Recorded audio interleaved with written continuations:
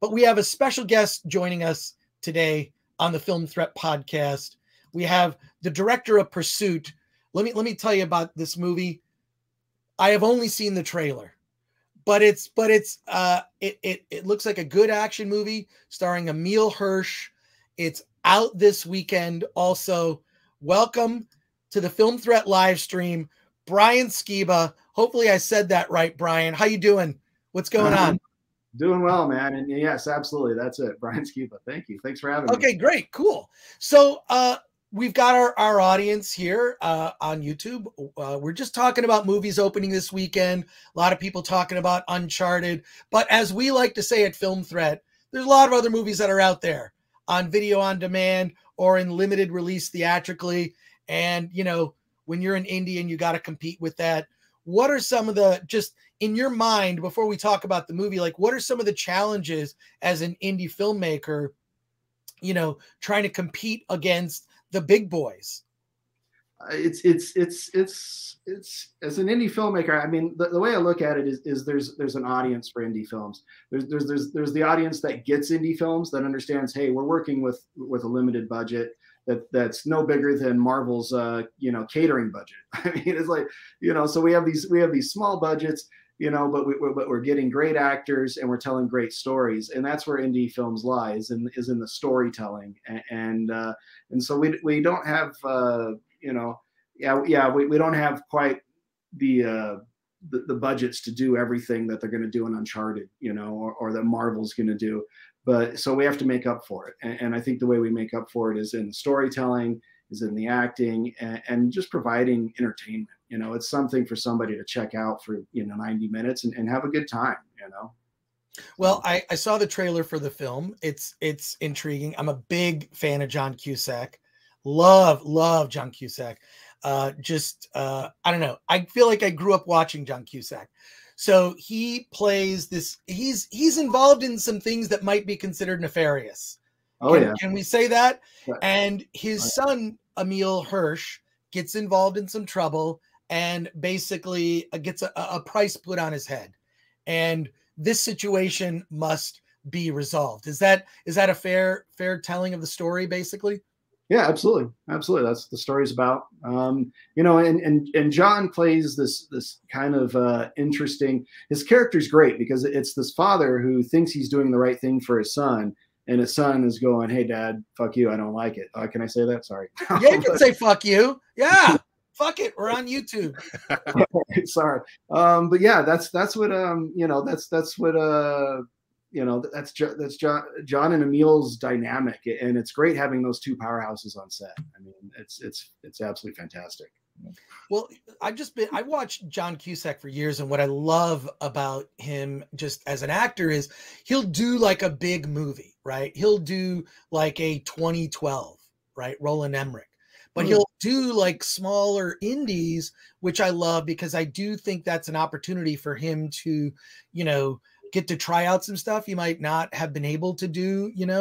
I just from the trailer, it doesn't seem like he's still John Cusack, so he's likable, right? Like, but he's playing a guy who's he's got some dark things up his sleeve.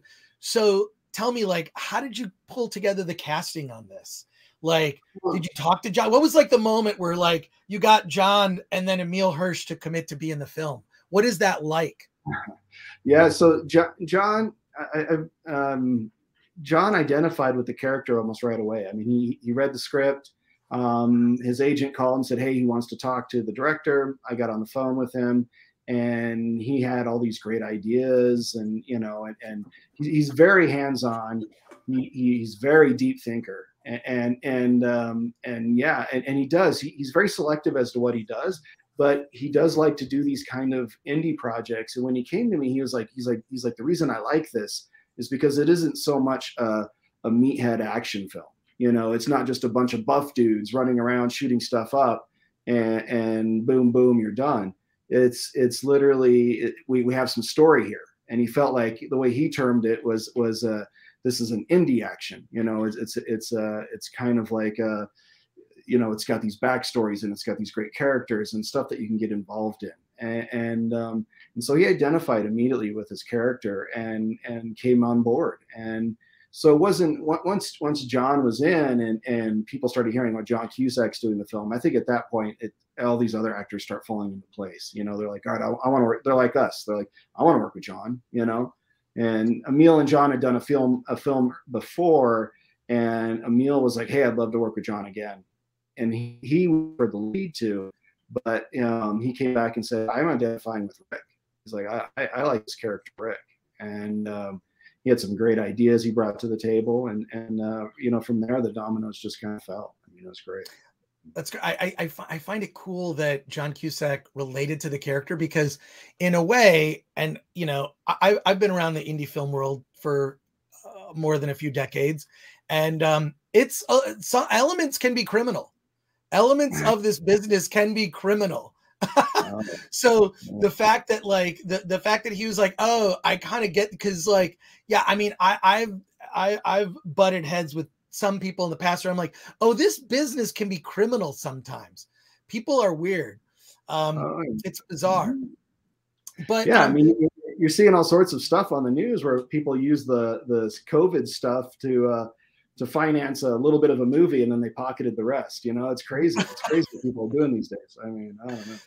That just makes me want to see the movie more, right? Like, exactly. But what are some of the challenges? And we do have, I would just mention to people in the chat that are watching this, if you have some questions for Brian, he is a successful independent filmmaker, and successful meaning he made an independent movie and it is out today, Pursuit, which you can see. And it's on video on demand. Am I right? Video on demand, Apple TV, and in theaters. We've got about 30 theaters across the nation. So sweet. So Pursuit is out there. It is in theaters and on video on demand. So if you have questions for Brian, post them in the chat, and I'll put up some of the questions here. But like, what are some of the challenges when you're dealing with? Because I mean, one of the things that I think is the biggest thing, and maybe people don't talk about this enough, but it's like right out there, it's the days of shooting, right? Like a lot of indies are made in like 2 weeks. So I don't know how many weeks you had to shoot it. That tends to be the biggest challenge. I don't know how long of a shooting schedule you had, but what were some of the challenges putting, you know, getting this to the screen? Exactly. I mean, and that goes back to what we were talking about earlier is like on these indie films, I don't get the actor for like you say, John we had for 3 days, and Emile I had for 3 days. And when you watch the film, you'll be like, that was it, you know? And then the shooting schedule was a 15-day shoot, you know, so it was about 2.5 weeks. We had like 6-day weeks. It was split up very strange, mainly because of locations. So it becomes this thing where you know, we get our actors, we got to shoot. And when you get into the edit room, because of budget limitations, again, we don't have an opportunity to be like, I don't like that as much. Let's go reshoot it, you know, and a lot of my stunt guys that, you know, they were on Spider-Man, they're on these big films. And I asked them, I'm like, we're doing our fight scene. And I went to my fight coordinator who did Spider-Man. And I was like, hey man, how, you know, for a Marvel movie, how long would they shoot this scene for? He's like, well, we previs for 3 days, and then we'd shoot for probably a week. And then we'd come back and we'd shoot a couple more days. And I'm like, we got 1.5 hours. Okay. All right. So, I mean, that's really the trade-off. And so when it does get to a point where it is theatrically released, it is an accomplishment. Absolutely. Yeah, I just always like I'm watching your trailer, and there's a scene where John Cusack is cooking steak. Yeah. Is that, am I right? Okay. So there was there a body double that for the insert shots of the steak? And that's how you kind of extend those scenes? we did have a body double for John, mainly for some of his stunt work. Right. But I shot most of John's stuff. That was his hand. That was his hand flipping the steak. Those 3 days we on it was legitimate, you know, balls to the wall. The way I set it up is I had the stand-in come in, we'd light everything with the stand-in, we'd get everything just right, perfect. We'd have all the blocking. All right, bring in John, we'd show John the blocking. He'd be like, all right, cool, let's go. And John is a guy who likes to keep the camera rolling. He's very quick. He's a pleasure to work with on set. I mean, we had so much fun on set with him. and he likes to do rolling retakes. He'd be like, no, let's go back, let's do it again. And we do like a free one where it's like just the actors riffed, and that was it. But we were able to get our coverage for the most part with John there. So it was 3 days of about 25, 30 pages, but we blew through them and got them done. The stunt work we had to do, we went back and cleaned that up. So. Well, let's we have some questions for you in the chat. First of all, your name, Skiba, says Cody Gidley, who also asks you, Brian, you started with the 48-hour film challenges. That's is that true?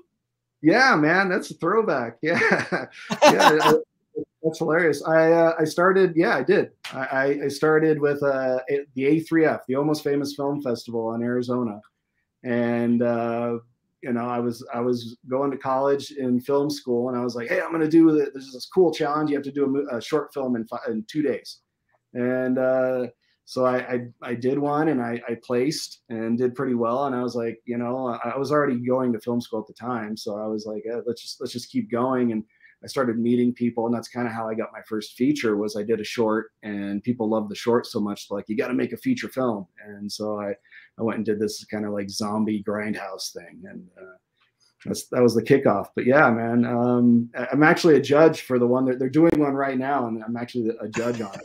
So full circle. It's kind of crazy.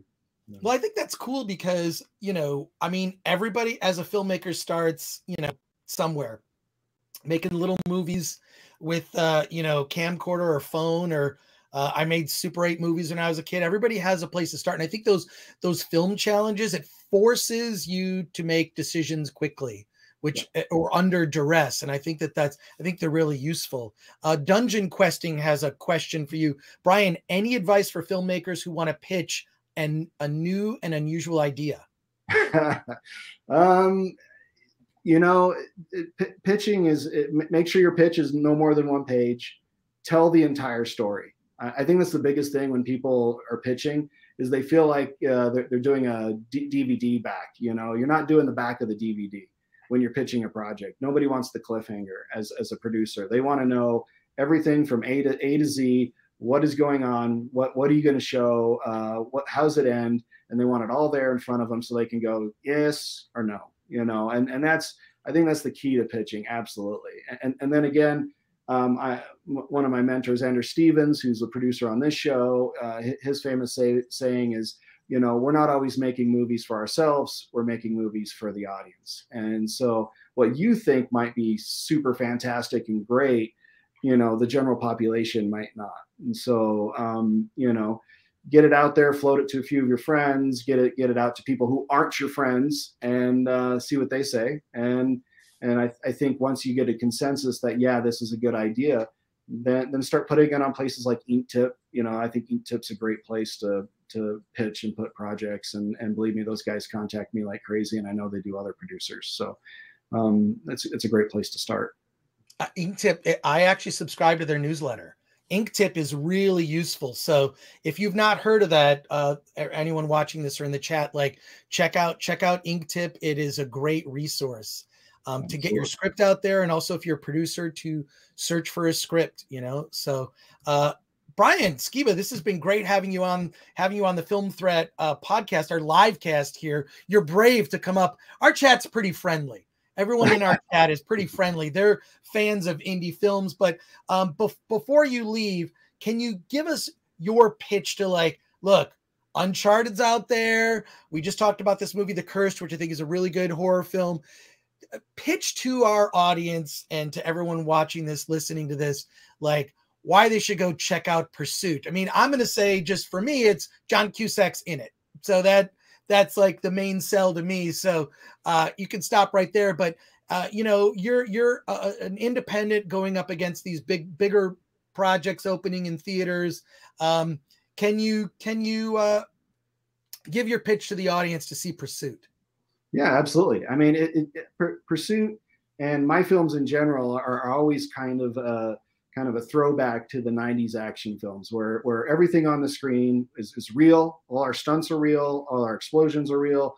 It's all done in camera.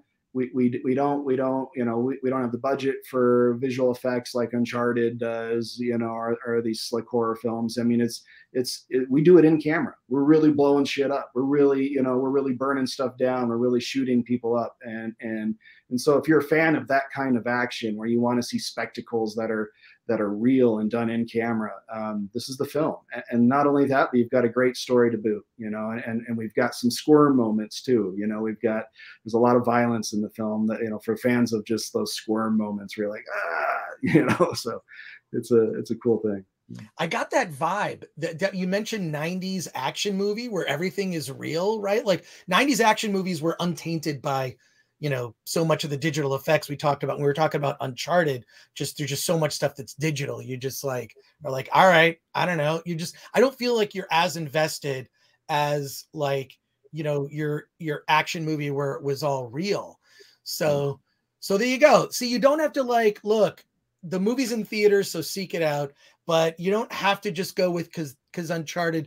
You don't have to. You'll have time to see that. Someone has another comment here. Paul's NYC says, "Is there a film idea you have that you trashed, thinking it's too out there?" Anything, Brian? I you know, it's funny. You got to pull the ones out of the trash can once in a while. I have one that's you know, I had one that was like zombies. You know, and it was something that my wife had come to me and she's like, "You realize there's zombies out there, right?" And I was like, "Oh man, that's a cool idea for a flick." And and so we started working on it, and so far it's still sitting in the pile. But I feel like, you know, it'd be a fun one. You know, why not? Killer zombies. I don't know. I love anything with zombies. I mean, I feel like I don't know, just like I feel like, I mean, there have been books written about zombie films. You know, they're just so it's like a conduit to talk about interesting social issues, but in a fun way because zombies get killed. So big fan of the genre. Yeah. Brian, it's been a pleasure having you on the Film Threat livecast here. We appreciate it. Yeah, no, it's been great. Thanks for having me. It's been awesome. Awesome. And congrats on the film, and take care. Have a great weekend.